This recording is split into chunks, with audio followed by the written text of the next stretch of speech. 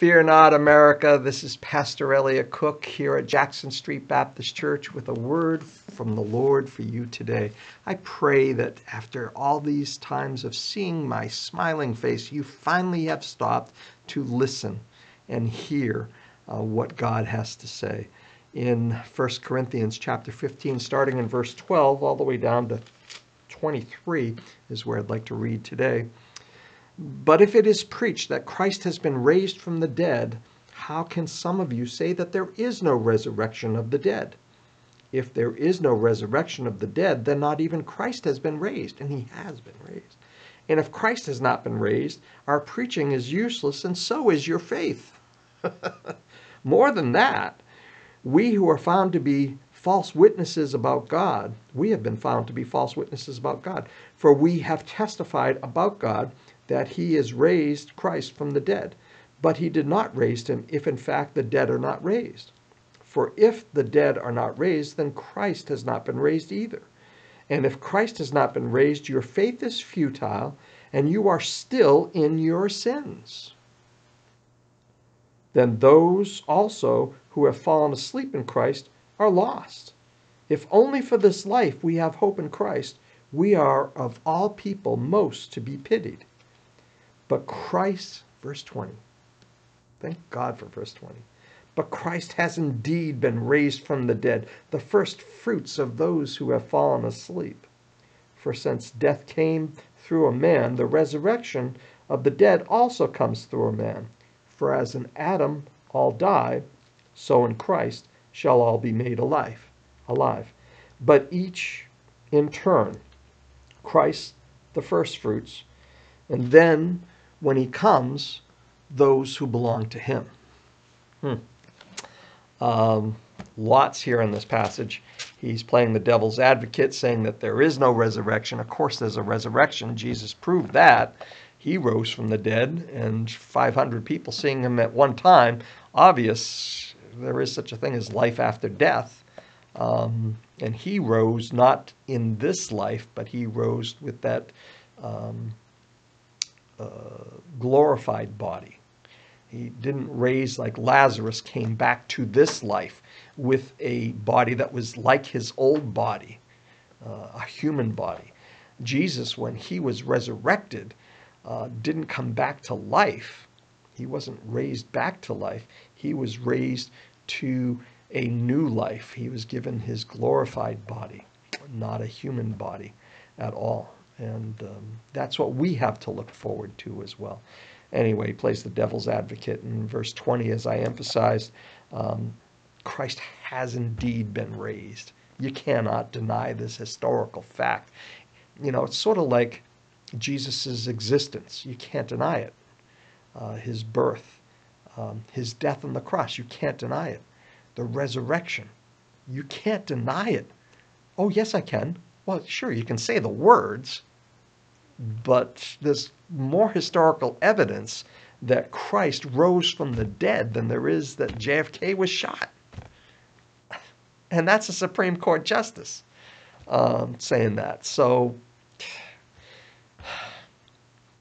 yeah, you can deny the truth, or you can finally submit to the facts and believe the history as it's recorded in 1 Corinthians and many other places. But yes, for as in Adam all die, death came to us through Adam, so through a new Adam, Jesus, all are made alive who will trust and believe in him.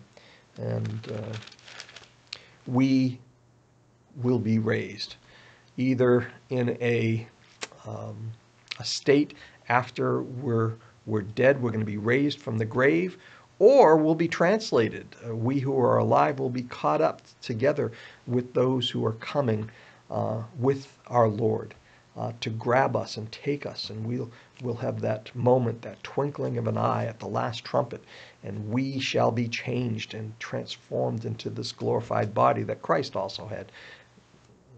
Combining other passages, thinking of all sorts of thoughts here.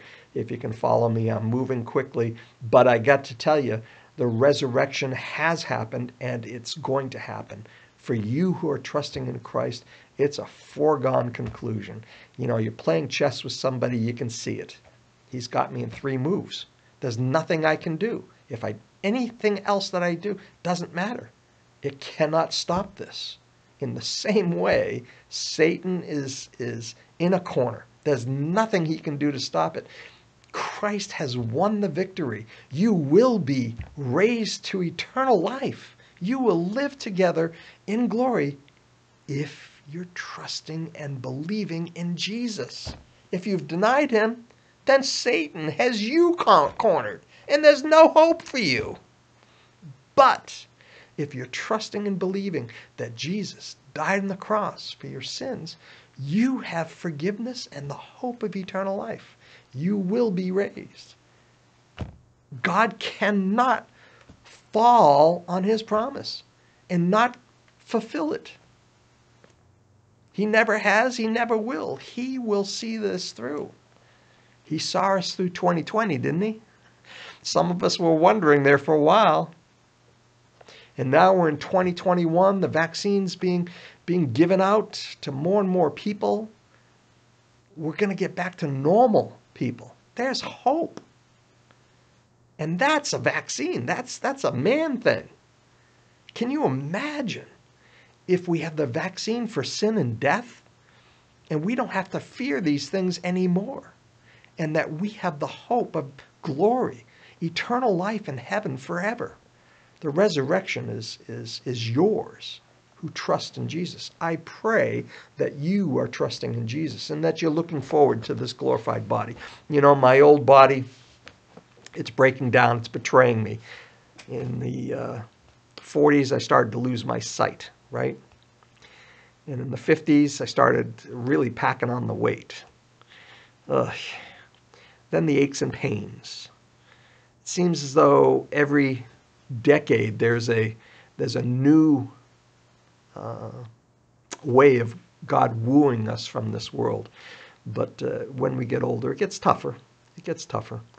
You know, old age isn't for the faint of heart. It's not for the weak-minded. You got to be strong. But hang in there. God's not finished with us. The older saints, you got plenty to give for God. And there's no retirement. I know some of you hate to hear this, but there's no retirement in Scripture. If you're a Christian, you're to serve him with every ounce of your strength, every ounce of your fervor, your entire life, not just your working years or your younger years. It may have been easier in some respects. In some ways, it's easier now because I know God's word so much better than I did years ago. I pray that that's true for you as well. You need to grow and mature in your faith every day, adding to your faith from God's word. Get into it. Get into Bible study with others. Read it for yourself. Get a journal. Get a book. They're called commentaries. You get a commentary and it will tell you what that passage means. And much like I describe it and explain it to you on a video, you can read about it in a book called a commentary. I encourage you to get a commentary or a devotional book for that matter. It might be a page a day or a short chapter that you can read every day, and it talks about a passage and gives you illustrations and helps you organize your prayers. There's all sorts of helps, people.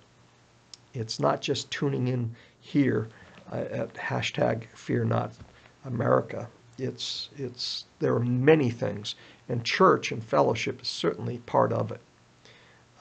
You got to make use of all these tools if you want to grow as a Christian.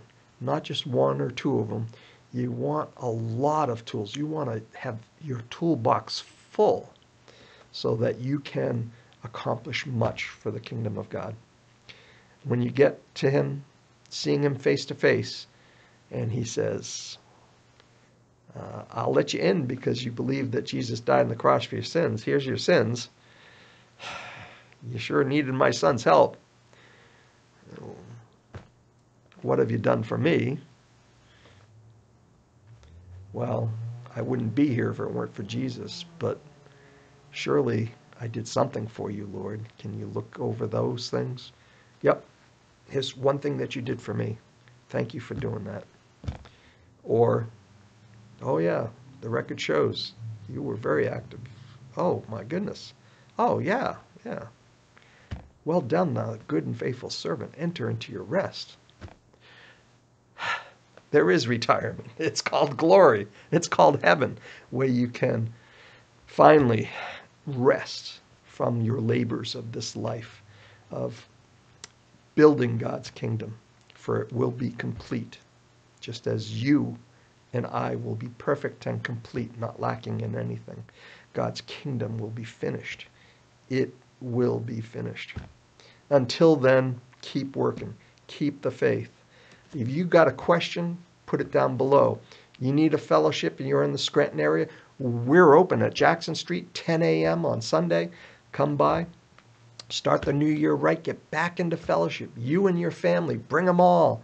We'd love to have you. And Jackson Street, 10 a.m. on Sundays. We're practicing social distancing still, of course. We love you, Scranton. Hang in there. And fear not, America. Turn to the Lord. Heavenly Father, bless each one who hears these words this day. Encourage their heart. May they have a smile because they have a secret. They have an assurance.